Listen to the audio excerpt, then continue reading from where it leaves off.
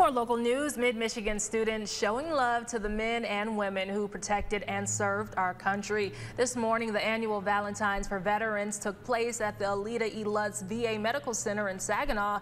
Every year, Congressman Kildee puts on the event to encourage students to make homemade cards for veterans. We do it, obviously, to say thank you, but it's also an opportunity for us to educate young people about the sacrifices that have been made in order to protect those things that we take for granted.